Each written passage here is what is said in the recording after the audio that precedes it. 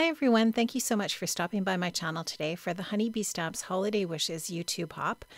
You can check out the description box below for all of the information about the hop and your chance to win a $50 gift card from Honeybee Stamps.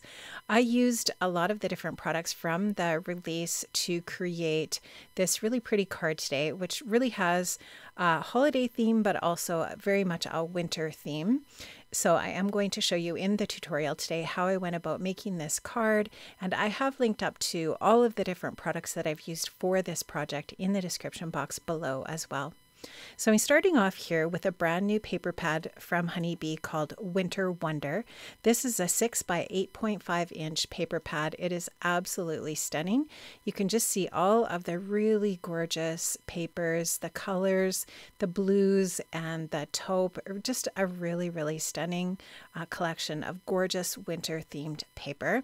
You can definitely use these for all kinds of different elements on your projects.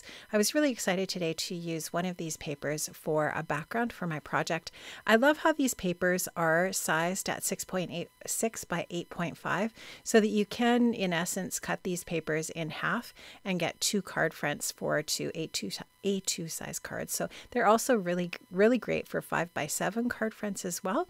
So just beautiful. Now this one on the left, how stunning is that? It definitely looks like frost. Just gorgeous. I love that paper pad. It's definitely a must-have. I'm also going to be using the Lovely Layers Deer die set. This has a coordinating card that shows you how to layer these together. There's also a code at the bottom that you can use with your phone or your camera to go ahead into the Honeybee shop and see inspiration for how you can use those dies. Now I'm starting off here with my Scallop A2 frame die, the largest die from that set, and I'm going to cut out a card front base out of some white cardstock using that scallop frame. This is one of my go-to die sets from Honeybee. I use it all the time, and I also really love the Sweet Stacks dies from Honeybee. This is one of the Sweet Stacks rectangle dies. This is a stacking die set that has lots of different sizes, and what I did was I grabbed the rectangle that's going to fit perfectly into the inside of that Scallop A2 card frame that I've already die cut out of the white. So this piece is going to fit inside that white frame, allowing the stitching from that scallop frame die cut to show. And then you can just see here how nice that is when it's all trimmed out. This is just a beautiful backdrop for a project. Really easy to create a background when you have a beautiful paper like this. So now I'm just taking a little piece of white cardstock that is sized to the same width as that patterned paper. And I'm going to take one of my slimline dies from Honeybee. This is from that Horizon Slimline Borders die set.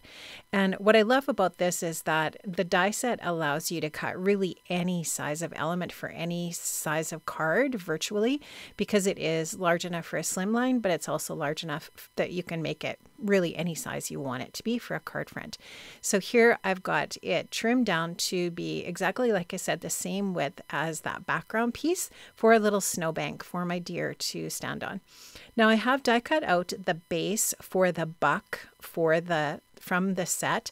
So the Lovely Layers Deer gives you a buck and a doe. So I've cut the base from one tone of brown cardstock, and here you can see the antlers is with another tone of brown.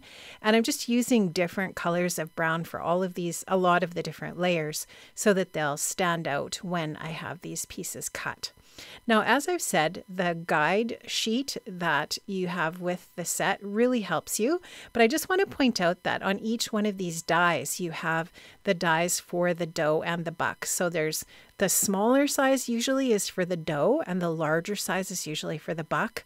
It's pretty obvious when you go to layer these onto the pieces because Honeybee has really, in a very genius way, designed these so that the pieces have etching and embossing on them that really help you figure out where everything needs to go. So with the layering card instructions and those embossed etchings, it's very easy to cut these out and put them together. So I now have my sweet little buck all put together and glued together.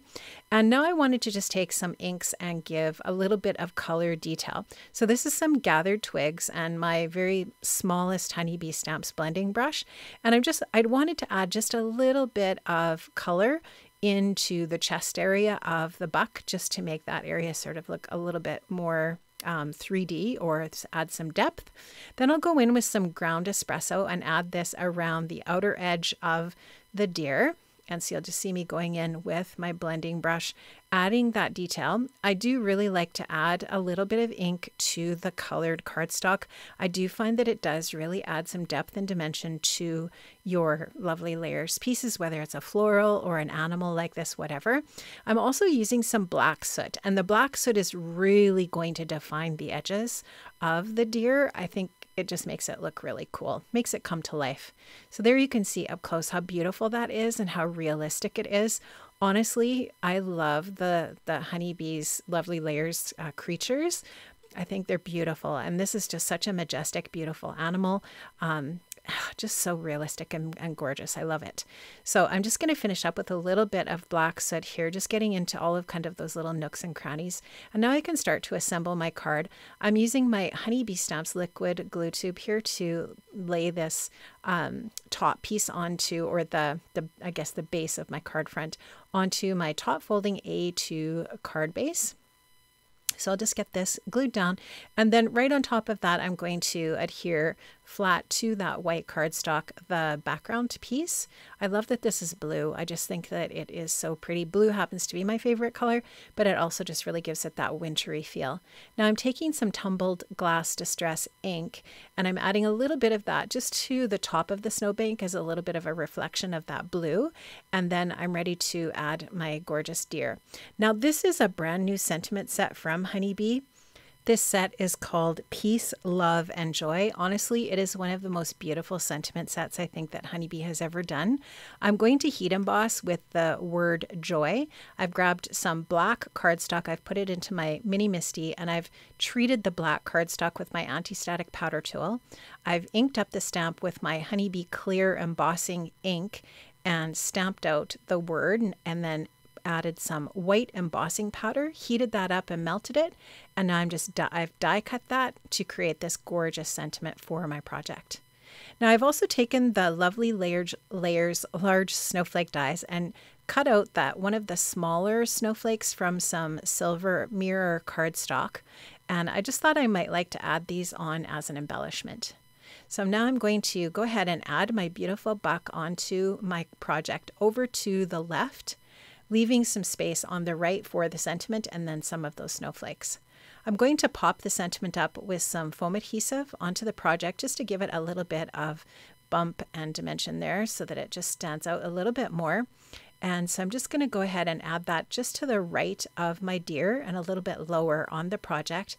I've also stamped out and heat embossed the Wishing You from that Peace, Love, Joy set.